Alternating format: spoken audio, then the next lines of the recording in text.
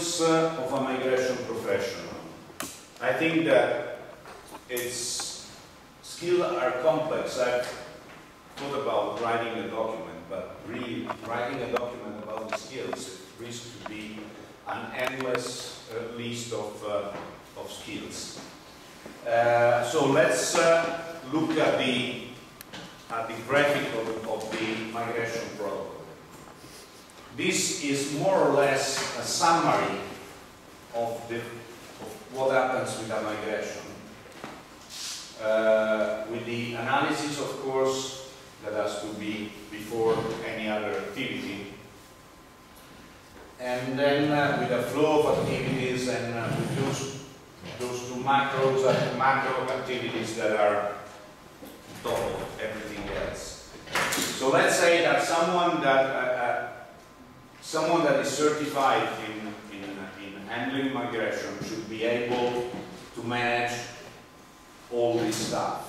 Of course, I don't think we can expect that we have someone that has the same skill in analysis, in training, support, deployment, and so on, and at the same time in communication and project management. So we probably have to look at people that are able to fulfill a couple of 2 or 3 of these tasks because they are professionally involved in these tasks, but are able to coordinate the project. So they are able to choose someone for communication if they are not good at communication.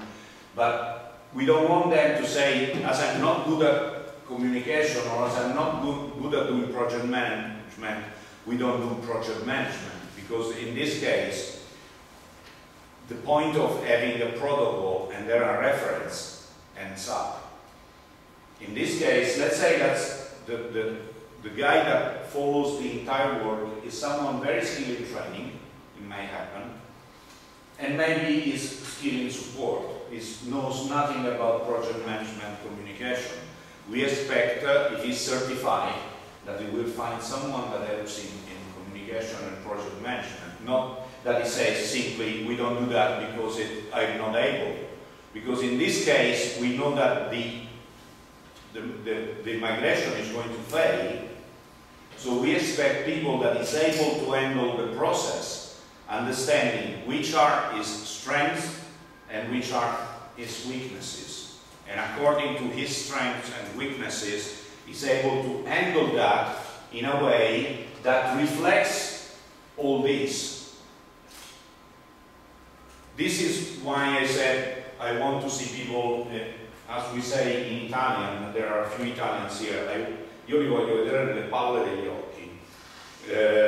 That means I want to look them into the white of their eyes.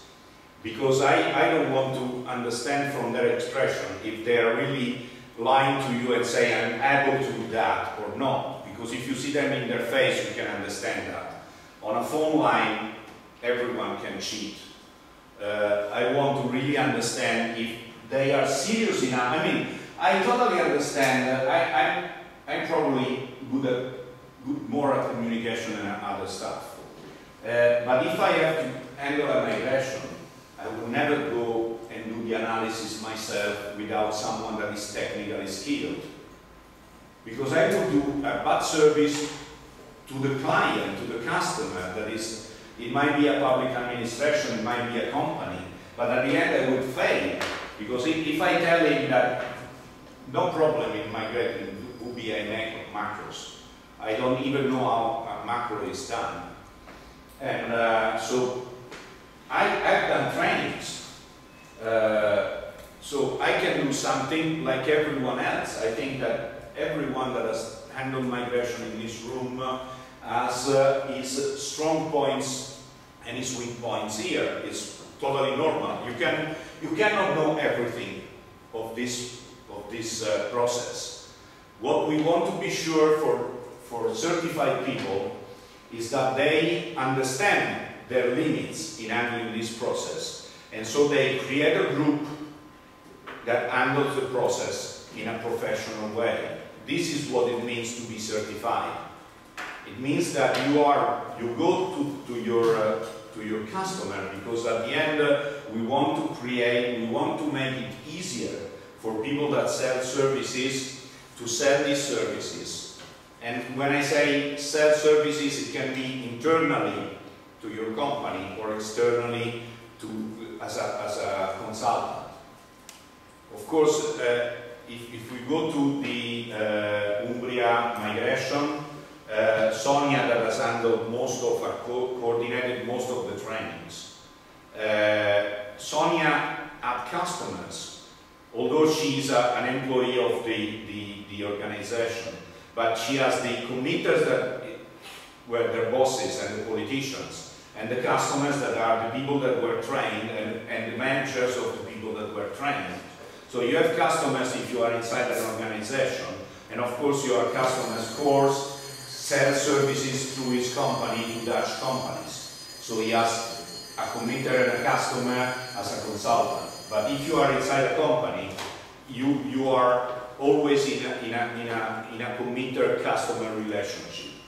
And we don't want people to fail if they are inside a company. We don't want people to fail if they are outside the company. We want people that sell at the end. I've hired someone that was certified by TDF, and I've seen the difference. This is what the target is, to convince people that the only way to deploy LibreOffice on a large number of desktops is to use someone that is certified to do that. Because the certified guy will make you sure that this is respected. And of course this can be improved, but at least this has been tested by migrations like the one that Life has done in Copenhagen, by the LibreUmbria project, by other projects around Europe. We know that if you respect that, you will probably have I would say, from a good to very good result. If you miss something here, you probably will have complaints. And this gives you a more or less time frame in terms of timing. And I think if we look at that and we see the Regione Umbria, that was 1,000 desktop migration, you need 1 year to do that. For 1,000 people, you need 1 year. You can step in if you want. In a minute. You are not killing people. So that is about the skills for people for migration, and let's look at the skill for people for trainings.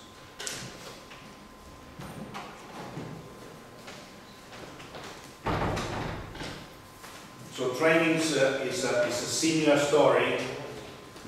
This is more or less the flow of what you do when you want to train in a good way a group of people. You start from assessing the needs. You evaluate the situation of people that has to be trained. So which are the average skill of the people that have to be trained.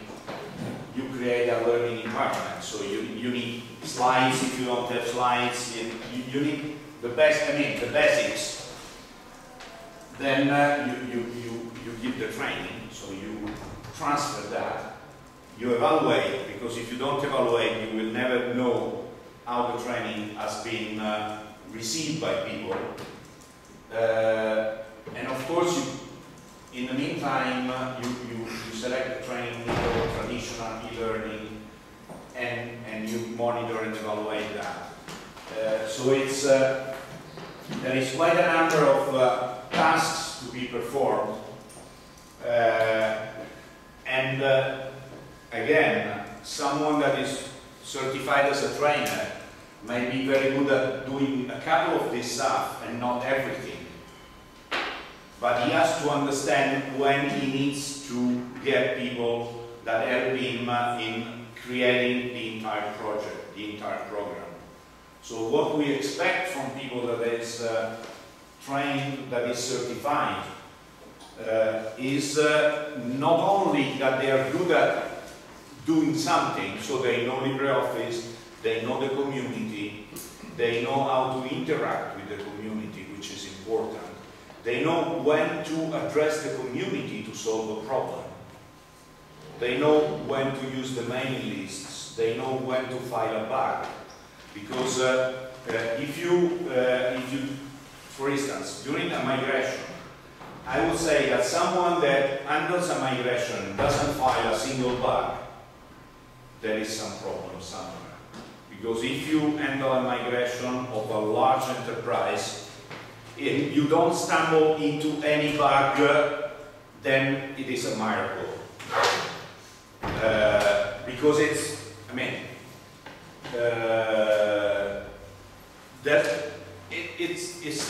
it's normal. It's normal that maybe you have a format that has never been, you have a template that has some tricks inside it and it is not supported by the latest version. There is a regression on something. Maybe your font is not well supported. You have to, you know, the matrix of cases is so big that you really cannot even figure out how many cases there are. And in training is more or less the same, because if you build a training course, you will have to use the software. And if you use the software, you may stumble into a bug. And if you are a certified professional in training, in anything, I expect you stumble into a bug, I expect you that you open Mozilla and you find a bug.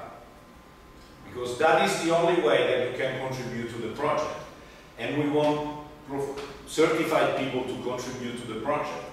And if you find something, maybe you see the slides that someone else has done and you have a suggestion, you find the suggestion on the mailing list. Because this is the only way where we can all grow together and improve what we do in each country, in each project, in each...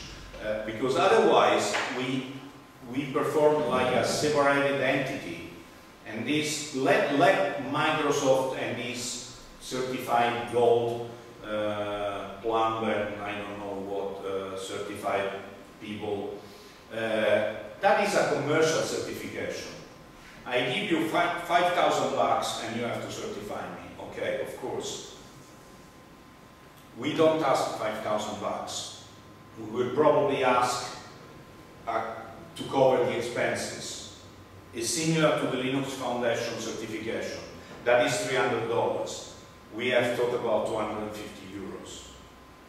So it's something that is affordable for someone to, and it just pays out the time of the people that have certified you. It doesn't pay all the environment. But what we expect in change of the fact that you are certified for an affordable amount of money is that you help this project to grow. And your help is to contribute to certification as you can contribute to any other part of the project. Saying, I've just trained, I don't know, people in a bank, and I've seen that this kind of approach is better than the one that I've used so far. Share the approach. We are not going to steal your slides. We share the approach. We don't want your slides. We want to understand which was the trick that has made your training more successful than in the past. Some people writing to me said, but if I give you my slides, you are going to copy that. This is the typical approach of someone that has never had to do with open source. I'm not going to copy your slides. I may steal some of your ideas, but you are free to steal my ideas. All my stuff is public, is online. When I show people and say, do you want to see my slides? They are here. And the question of some people is, but why you publish everything? Because that is the only way that someone else can see what I do and improve what I've done. Otherwise, if I keep it for myself, at the end is, you know, it's self-contained. We want to help the certification project as to be also one way to educate the ecosystem around us, to improve their participation and their interaction with the project. Because this is the point where we go, where we are tangent to the other ecosystem. I received an email from an Italian Microsoft Gold trainer, and the guy wrote me from a clearly fake address. It was Mario Rossi. So Mario Rossi at Gmail, Mario Rossi, in Italy there are probably 1 million of Mario Rossi around Italy. So it's so generic that the chances that it's really a Mario Rossi that writes you are very low. It's the typical John Doe in the States. So I replied and said, is that your real name? And he said, no, but I don't want that Microsoft knows that I am interacting with you. And I said, okay, so that ends the discussion. We will not certify anyone that shows up with a fake name. Of course not, we cannot certify your alias, but even the first approach is wrong. My answer is, you know, my alias online is Italo Vignoli, which might be a little bit dull, but I'm the only one worldwide with this name. So it's rather clear. If you are interacting with someone that is, as I'm Italo Vignoli on Twitter, LinkedIn, everywhere. So it's me. It's transparent. Not anyone else can use this name. I mean, they not the name, but anyway. So my approach is totally transparent. It's me. I'm not hiding behind any alias. I'm not criticizing people using alias. I know that in the developers area you have a nickname, but even the nickname becomes a kind of trademark for developers. So after a short time, the nickname becomes the way that they are recognized with that. I want people to be transparent. I want to know people that talk with me, and I want to understand who they are. If you are scared by the fact that Microsoft might know that you are dealing with LibreOffice and you are a Microsoft trainer, you don't want to appear because you fear that Microsoft can do something to you. Sorry, this is the wrong attitude to become a LibreOffice certified trainer. You might be the best trainer worldwide. I don't mind. This is not the right attitude. Because what is going to propose this guy when he goes to a customer? I want him to be an ambassador of LibreOffice, not an ambassador of the best paying customer. So the certification is an instrument for us to get on the market. We will, I think that people think, you know, as they're all, the open source guys are all nice guys, so they will certify everyone. They will be amazed how reduced will be the number of certified people. By the way, I've been teaching at the University in Milan for 2 years after my graduation. I'm not, of course, if you're worried that I was teaching technical subject, no. I have a graduation in geography, human geography, and so I've been a professor of human geography for 2 years at the University of Milan. And I was considered a bastard when dealing with examination because I wanted people to study. And that was in the years where the top votes were popular. I entered the university in '68, so you can understand which was the time. It was, the highest note for everyone because, democracy means that everyone has to get a high note. And I wanted to see people sweat blood to get a good note. And I was not popular, but I don't mind. I mean, I'm sure that the student that I gave good notes were deserving good notes, and the one that I sent away but the mindset is the same. So I will not be a nice guy when it comes to review people, just because I think that it is a serious process and we have to handle that as a very serious process. It's not a fault not to be certified. You have a chance to apply again. We don't say you didn't go over the first time, it's done. You have a chance to apply again after 3 months. 3 months is a fair time to study again and to be prepared. I'm happy to certify someone that has failed the first one, but I'm not happy to certify someone that I'm not totally sure that is a really good certified professional when he goes on the market. And the next time he will be alone. There's no one from the Document Foundation with him. And this is where you will have to perform in the right way. I finished, in fact this was a long presentation in 3 chunks. And if you have questions, otherwise I'm here until Friday night if you want to ask me. My email is italo@libreoffice.org. I have others, it's italo@documentfoundation.org, it's italo@vignoli.com. So I have quite a number of emails.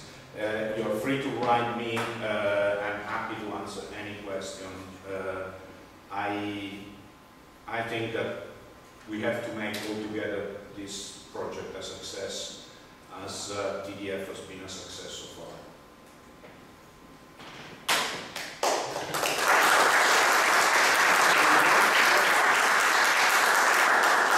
I don't want claps, I want questions. I know I'm good at presenting. I've been doing that for 30 years as a professional, so it's not I am rather self-confident. No question? I would like to ask, maybe I missed something, but these certified trainers and certified migration, yeah. These are 2 different things? Yes, yeah. Okay. And just the 2, trainer and migration? No, you have developers, okay, developers. And in the future we will have support. But let's say the demand from the market has been more on developers, migrators and trainers. It looks like support, support is probably different in the sense that you have level 1, level 2, level 3 support. Many companies have already level 1 support in-house, so they probably don't see the need of doing to have someone certified, because they have their own guys inside the company that are already doing a kind of call center. You mean trainers? Yeah. Actually, it's very similar to training, because you have to know the product, you have to be able to, you have to be a little bit more technically skilled. I mean, after having heard what the community body support center tells you to end users, I would never certify these guys, because the answer is, oh, okay, Microsoft Office doesn't work, it's not my problem. So this was the answer that they gave us. Call Microsoft. So the trainers have not need some experience with migration, right? It's not necessary. It's not necessary. Of course, although training is a critical part of migration, you might have someone that is only working in training because it works in an IT school that provides training for people that want to learn LibreOffice. They might be in an organization, they might be individuals, I don't know. So, of course, it may well happen that someone certified in migrations hire someone certified in training to do the training for the migration. This is a scenario that I see, but also I see a scenario where someone just provides training which are disconnected from a migration. Okay, and one more question. For example, LPI provides some tests. You can see if you can apply if you are in a group. So there we also TDA we also have some tests, like preliminary tests for people who are interested in certifying process.